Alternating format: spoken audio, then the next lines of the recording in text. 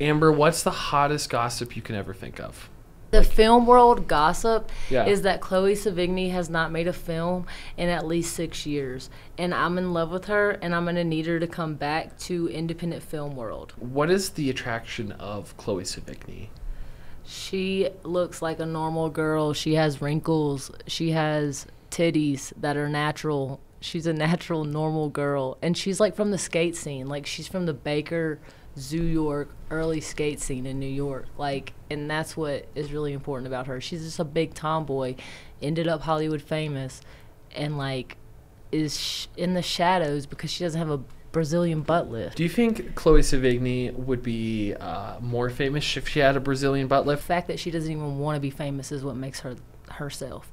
If she had a BBL, she would absolutely be more famous. What would you want Chloe to be in if she were to decide to return to movies? I would like Chloe Sevigny to be in a contemporary remake of The Magnificent Ambersons by Orson Welles. That was a shockingly nerdy answer. I just got flashbanged by that answer. That's one of my favorite films. That's like an immaculate response. Like, I've never had a cooler response on this show of someone who's like, what would I like? Oh, I would like The Magnificent Ambersons. Yeah. It's exactly Maybe what with just like happened. space travel instead of like the dawning of automotive. Chloe would be perfect. Yeah. Chloe, look me Put in her the in eye. a tight suit.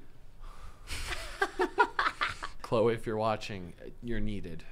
We need you. You ever watch The Avengers with John Steed and Emma Peel? Mrs. Peel, you're needed.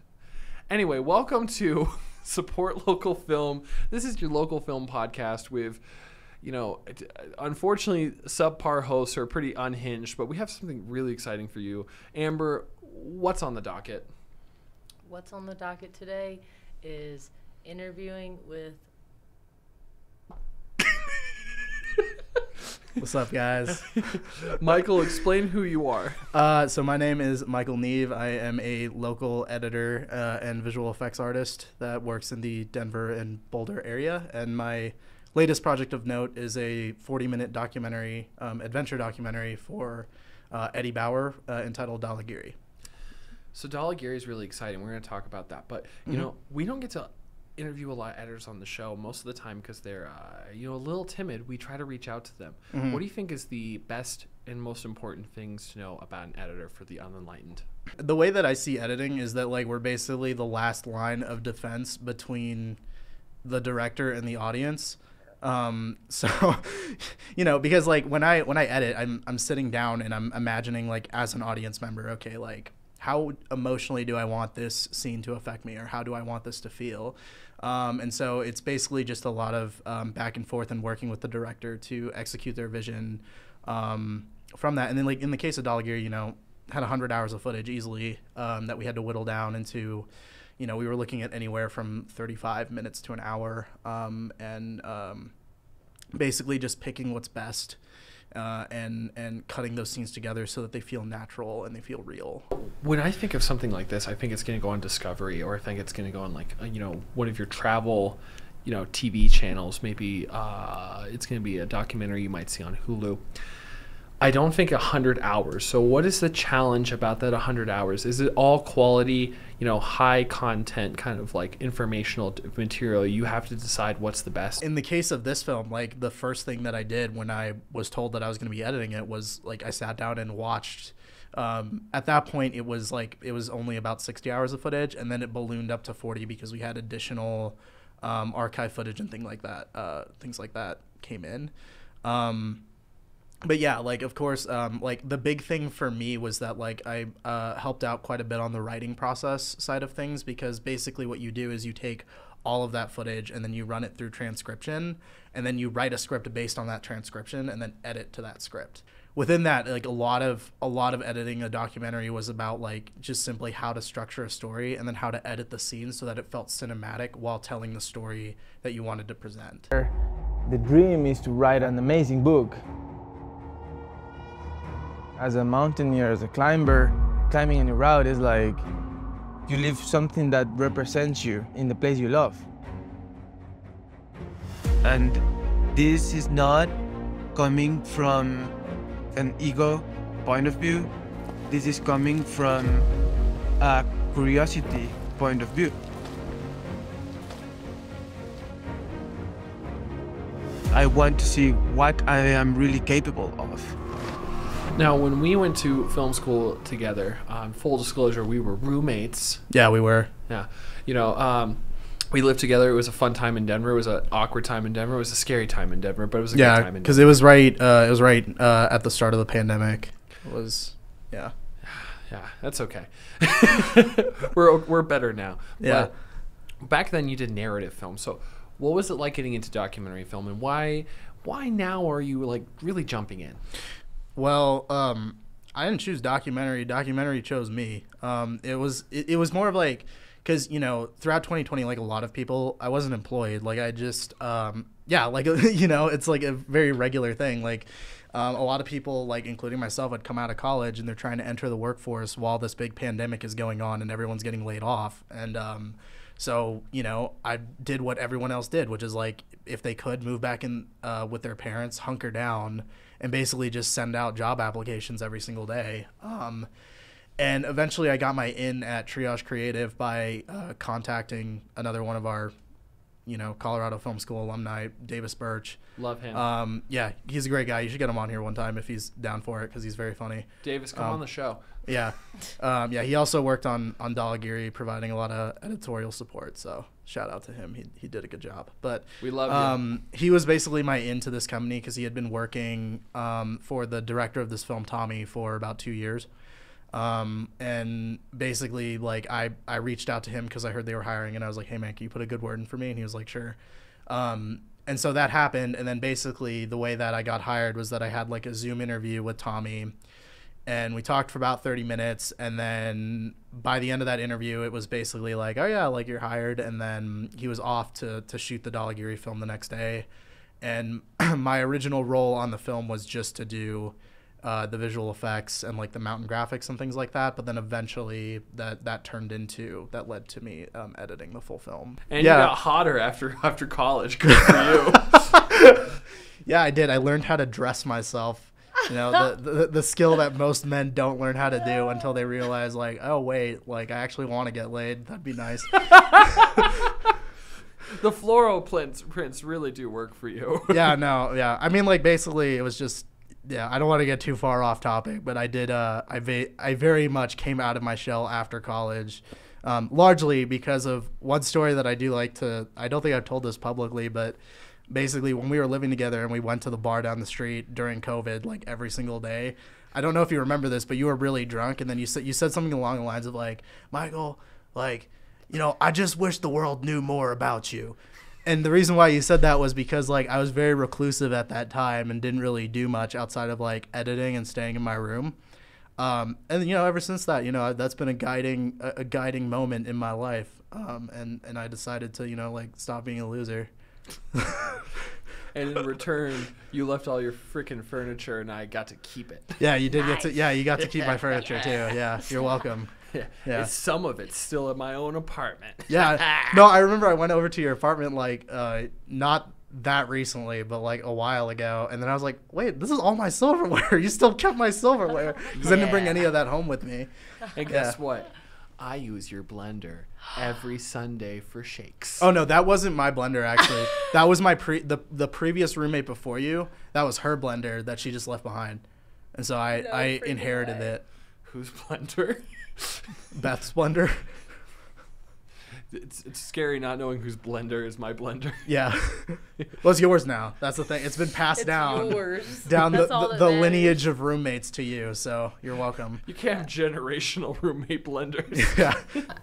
How long were you guys filming at a time? Okay, so for the filming for that, the post-production lasted a lot longer than the filming, which is about regular, but for the actual filming, it was filmed over about 2.5 months. So from March 2021 to just, I think, about 10 days into May was when like the principal photography was done on the mountain, and then there was an additional interview that was conducted in June of that year, and then another one that was conducted in November that year after that. And so so like overall, I guess it like together that would be about 3 months of shooting for that film. Yeah, and then on the post-production side of things, it was a little bit more complicated because originally the way that we were trying to do it was like I had the hard drive full of footage, and we were hoping to get the film done very quickly because we wanted it in time for Banff, which is like a very big adventure film festival.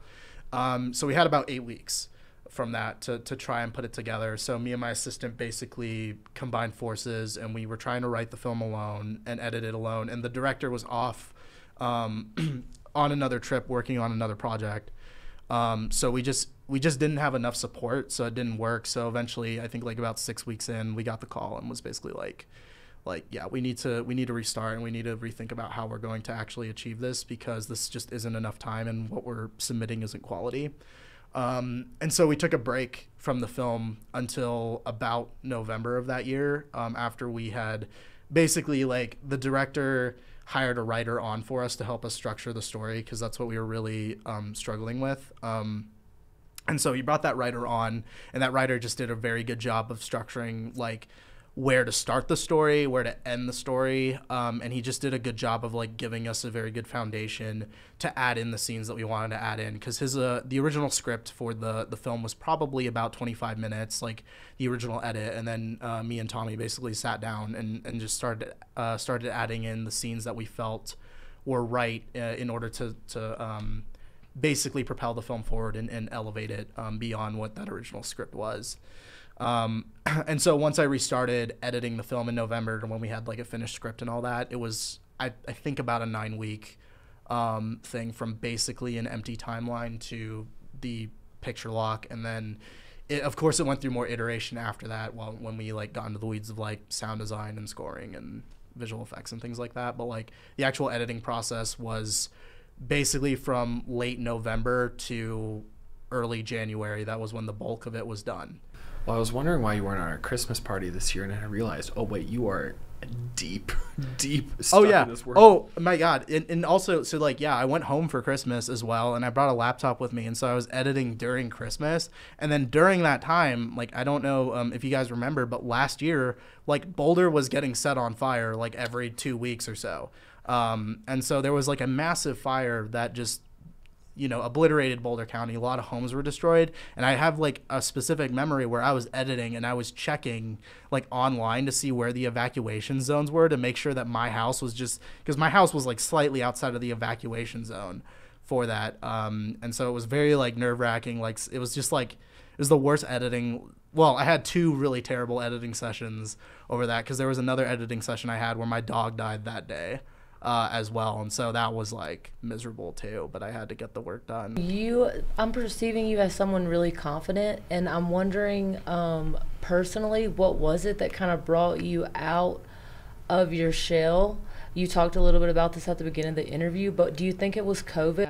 COVID definitely helped in a sense of that. During that time, like, I didn't feel successful, like, at all, like in any sort of aspect of my life. You know, it's like I went to film school and was like, you know, a pretty successful editor, like within those college walls. And then it's like, suddenly I come out into the real world and suddenly no one gives a shit. Right.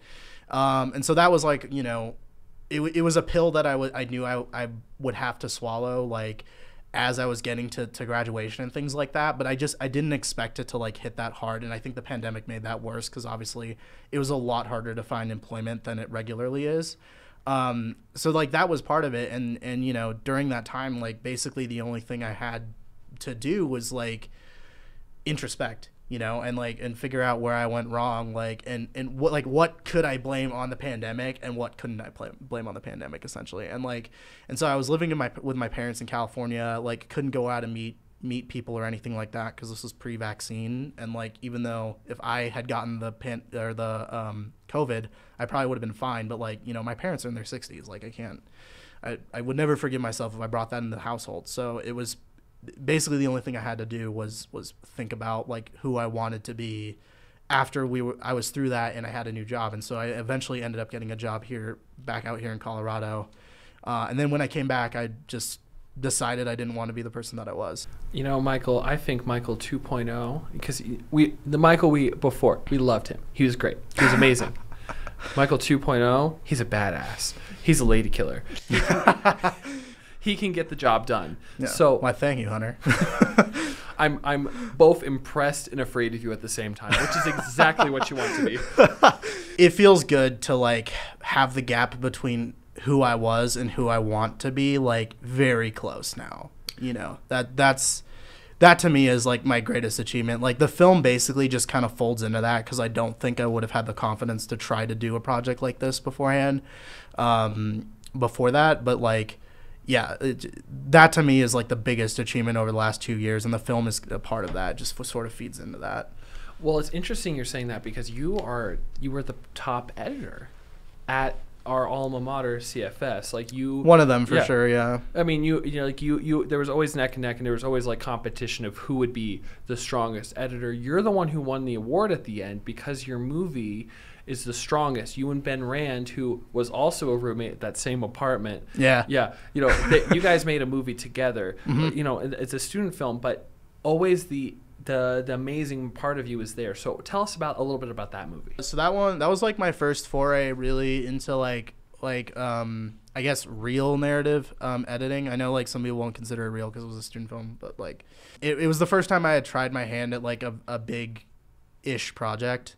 And that film was like very dramatic and required me to really empathize with a perspective that I personally have no experience within, because a lot of it is about a mother, you know, grieving over the death of her son. Like that's something that Ben and I don't really have much experience with, but we both can empathize with loss, right? And so there were that was very much an exercise in trying to empathize with a different perspective, and then also just really going in on pacing and how do you make something feel slow paced without it dragging, you know, because like the earlier cut, the final cut of that film ended up being about 14 minutes. We had earlier cuts that were like 21 and things like that, and yeah, it was slow paced and you felt it, you know, and we didn't want that, so we had to do a lot of very creative things when making that film to try and figure that out. And it was nice because Ben and I were both kind of in the camp of like we're both learning at the same time of how to make this good, and so there was a very nice like equalizing factor there, which I think like really helped sort of like our creative collaboration on that. And then that film eventually ended up getting picked up for distribution by a YouTube channel called Alter, and they publish a lot of short like horror short films that were either produced independently or as students, and so our film kind of got like its 15 minutes of fame on there, which is nice that it was a place for people to see, because it very clearly is something that like if you're a certain kind of person, it will affect you emotionally. And I think like that to me is like my greatest achievement with that film is like just, you know, going online and reading the comments of like people who have had those similar experiences and saying that like we got it right. Like that's a very, you know, a very heartwarming thing. We all know that Cory Richards decided to retire in 2021 before the summit of this event at Dhaulagiri. So tell us, what was that process like? You were there at Triage when this happened. What did you guys say in the room? So I was actually working from home when that happened, but like, you know, like the characters in the film said, like it basically was just, you know, you have to just accept it and find another plan. Like that's how he felt, and we respected that, and we ended up the Dhaulagiri project changed direction very significantly because of that, and you know who knows the film it would have been if that hadn't happened. You know, like we just can't say it, but like I think that everyone involved in the project is happy with how the film turned out, regardless of that change of plan. So there wasn't really. I mean, it really affected the people on the mountain more so than here back in Colorado. I mean, I had just signed on to the project at that point, so it basically was just a matter of like basically waiting and seeing to see how the project would develop beyond that decision. So Topo, he's a rising star in the climbing community. What was the pressure that was put on him that you could see, you know, maybe from the footage we didn't see in the movie? I think that and this is kind of covered in the film, but for him, like definitely the big thing was that it kind of it was the end of a climbing partnership that had been going on for 3 years. And the thing about it is that when you get to that level in climbing, when you're climbing 8,000 meter peaks, like you can't just go on Craigslist and find like a new climbing partner. Like that's not how it works. You know, there are only a finite amount of people in the world who are equipped to do that sort of thing and have interest in doing that sort of thing. And so for him, I think it was just coming to terms with the fact that, you know, a lot of the work that he had put in the last 3 years wasn't to waste, but like, you know, like he could no longer pursue the former climbing ambitions that he had. And so I think like that was kind of like the big thing. And a huge part of telling the story was figuring out how to present that with all perspectives involved so that we can be fair to all parties, because Topo obviously, like, he has a perspective that makes sense, right? Like, of course you would try to be respectful towards your friend because he doesn't want to do this thing anymore, but then at the same time you're still going to mourn the relationship that you had, right?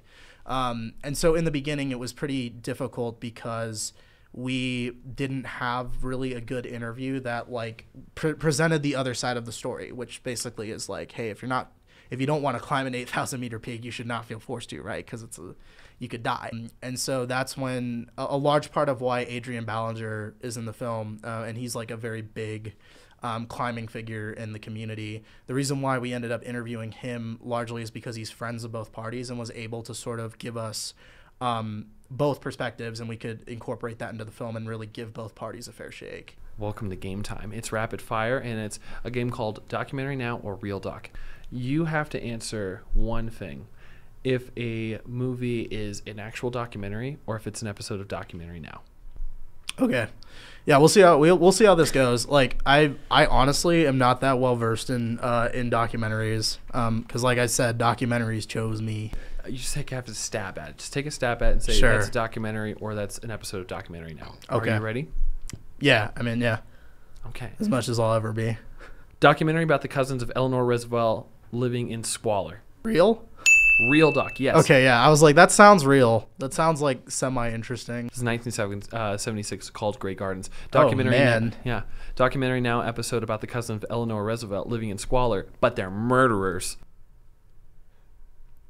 I mean, isn't that a Documentary Now episode? That's a Documentary Now episode. Yeah, okay. Ding, ding, ding. Yes, okay, correct. yeah. Documentary following edgy yet fashionable reporters on the search for Mexican drug lords. Isn't that just every Vice documentary? It's actually an episode of Documentary Now. Okay, but it's probably making fun of Vice documentaries, right? Like, because that yeah. sounds exactly what Vice does. Yeah. Okay. So you're both wrong and you're right. Oh, yeah. Documentary about a sushi chef. That's gotta be real. Yes, it's called Hero Dreams of Sushi. Yeah, I remember. Yeah, I saw that on HBO, I think. Yeah. Documentary about a chef's son who's obsessed with chicken and rice. Documentary Now. It's called Juan Likes Rice and Chicken. Wait, that's a real one? It's a Documentary Now episode. Oh, but okay, it's so okay, good. okay. I was like, I could not believe that that's real, because I don't know. Like, maybe if it was like a short, I could see that. Like, Yeah. I don't know. I feel like if you're a good enough filmmaker, you can probably make any subject interesting if you try to make a documentary out of it. Oh, this one's interesting. Fred Armisen shoots a piece of raw chicken out of a potato launcher.